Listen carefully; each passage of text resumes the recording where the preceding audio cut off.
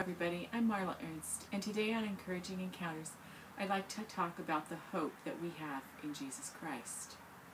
I look outside at the beauty of God's world and am reminded of how much He cares for and loves us. Throughout time, there have been many difficult events.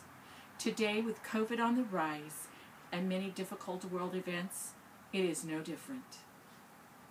I can say it is not different because God is still on the throne, and my hope is in Him.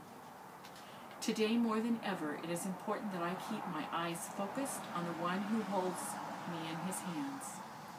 When life looks bleak, I know that I can lay that burden at His feet, and He will carry it for me. Matthew 11:28 says, "Come to me, all you who are weary and burdened, and I will give you rest." I am reminded of how a ship's captain used to use the lighthouse to help him guide the ship through stormy waters.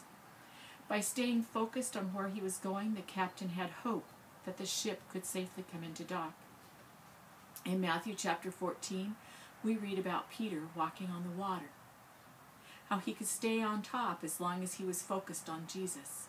But when he took his eyes off of him, that's when he began to sink.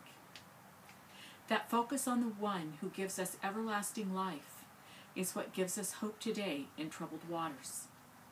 I would like to encourage you to keep your eyes on the only one who can give us hope, and remember that He is the same yesterday, today, and forever.